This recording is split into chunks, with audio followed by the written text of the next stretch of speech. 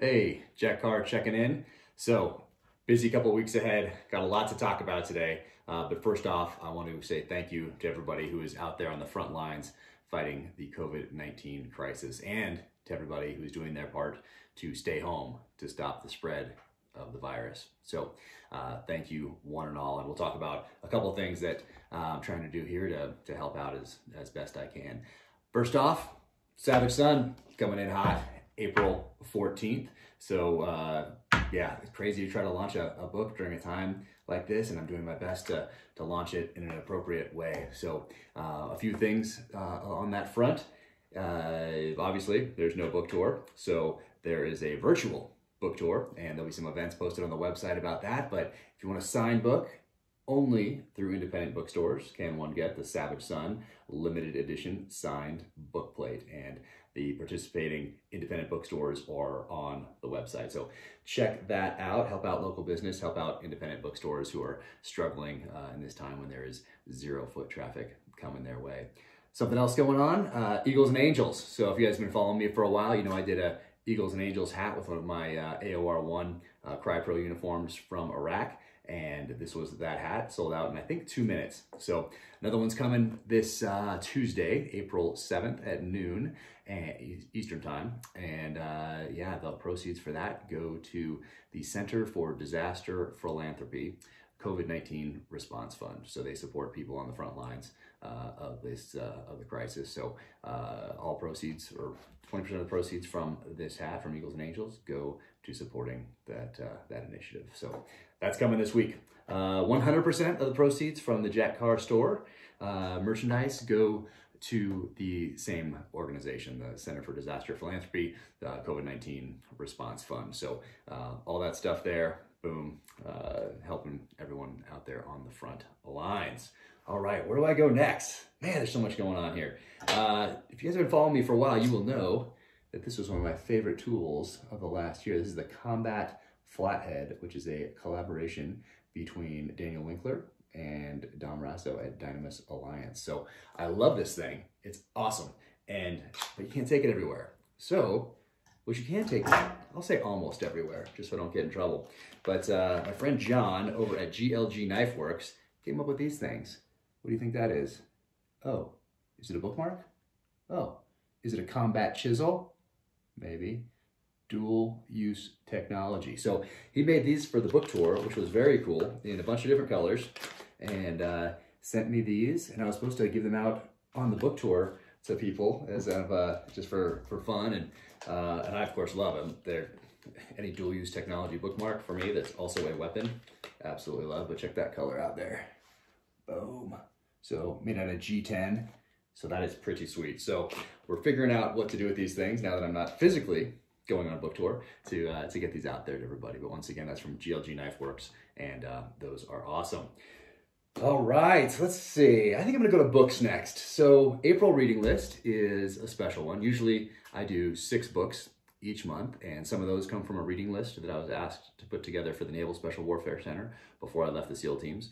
So the focus of those is obviously insurgencies, counterinsurgencies, terrorism, warfare, leadership. But in my monthly reading list, I pick 6, and some come from that list, and others are books that I read growing up or at different points along my journey that impacted me in some way, shape, or form. So I'm going to highlight 4 books only in April, because these are the 4 books that really formed the foundation and inspired Savage Sun, which comes out April 14th. So I will hold them up here in the order that they were written, not the order that I read them. So, Most Dangerous Game, Richard Connell, 1924 short story. And this one I read in 6th grade. And I knew back then in 6th grade that one day I would write a fictional thriller that paid tribute to this short story. This one just drew me in. I absolutely love it. And I understand they still teach it at in many schools across the country. So Most Dangerous Game, Richard Connell. And remember, if you read these, try to read them through the prism of the time in which they were written. So remember, 1924. And it really explores the dynamic of hunter and hunted, which is what I explore in Savage Sun, exploring the dark side of man through that dynamic. So short story, you can read this in about an hour. Most Dangerous Game. Geoffrey Households. This one was written in 1939, but I didn't discover it until much later. Rogue Male. Author of this book was in British intelligence in World War II, but this came out in 1939. So if you read this, remember that it was written in a world on the brink of war. And there are a couple lines that I left in Savage Son that specifically pay tribute to Geoffrey Household and his seminal work, Rogue Male. So I didn't find this book or discover Rogue Male or Geoffrey Household until I was actually in the middle of Savage Son. I knew where I was going, but this one really cemented it for me. So thank you to Barbara Peters at Poison Pen Bookstore in Scottsdale for turning me on to this book. And I should have known because he was a huge influence on one of my literary heroes, who is now a friend, David Morrell, who, well, he wrote the next book that we'll talk about here. But I was leaving the bookstore and I saw these. If you can't really see that, it's a matchbook, and they have these retro matchbook covers. And this has a guy with a rifle in an elevated position looking down at what appeared to be a castle. And I thought, that's my sniper. I caught it immediately. And so I picked this up, asked Barbara what it was, and she's like, you haven't read Rogue Male? And well, now I have. One sitting, and it had a huge impact on Savage Son. All right, mentioning David Morrell, boom, First Blood. Most of you have probably seen the movie. I would bet that fewer people have read the book, but First Blood by David Morrell, this was written in 1972, and is essentially a refighting of the Vietnam War on U.S. soil. And David Morrell, of course, I discovered him first with Brotherhood of the Rose in the 80s, and then I went back and later, a couple of years after I read Brotherhood of the Rose, Fraternity of the Stone, League of Night and Fog, the novelization of Rambo First Blood Part 2, then I read First Blood. And there's a reason that he's called the father of the modern action thriller, and also a fantastic human being. And if you're looking for advice on writing, you'd be hard-pressed to find better advice than is on his website. So First Blood, 1972, created the character Rambo, and check it out. I don't want to give too much of it away because there is a spoiler. If you only know the movies, you'll be introduced to a different character than you're used to in these pages. So David, thank you so much. And then last of the breed, Louis L'Amour. And I know a lot of people think that he just wrote Westerns, but that is not the case. He wrote a few things that were not Westerns, and this really introduced me to Louis L'Amour, Last of the Breed.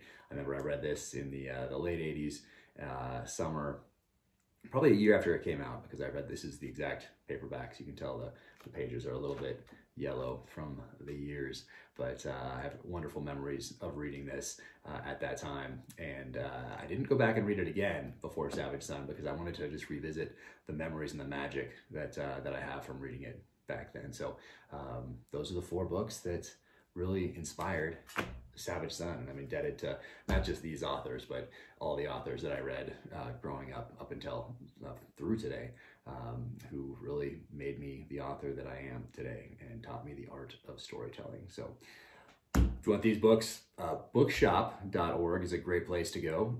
Simon & Schuster, my publisher, has partnered with bookshop.org, and go to them because their purchases support local independent bookstores, those same bookstores that are having such a hard time right now. So bookshop.org, great place to get all your books that maybe you would usually get elsewhere.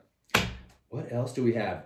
Donnie Edwards. Oh man, thank you, brother, for sending this. I sincerely appreciate it. If you guys don't know what Donnie Edwards is doing for veterans, definitely check him out. Check out his organization.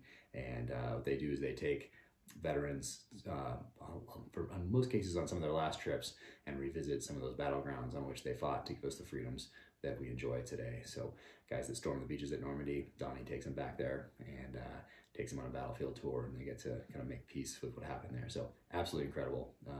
Donnie, thank you for all you do, brother.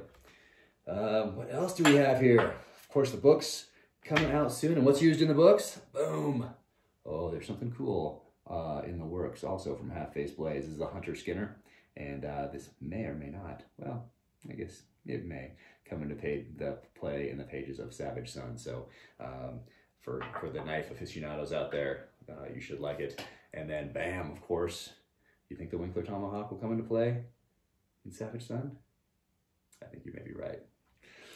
What else? All right, so this Thursday, I'll put a countdown timer. Steven Pressfield and I will be going live on Instagram Live. And these are, well, of course, Steven Pressfield wrote Gates of Fire, incredible guy, former Marine. And these are some of the books from his reading list. So if you're not following him on Instagram or all the platforms, go check it out. And he's doing some amazing little backstories on books about leadership, particularly military leadership. So my collection is growing here, and I can't wait to talk to him this Thursday. What a cool guy. All right, what else? I think that might be it. So once again, thank you so much for your support and the support of organizations that are benefiting people that are out there on the front lines fighting this crisis for us. So do your part, stay home, wash your hands, and hunker down and support those that are out there that can't do that have to go out and interact with people that are infected with the virus. So remember to keep them in your thoughts and prayers. And here we go. Savage Son, April 14th. Take care, stay safe, fight on, we will prevail.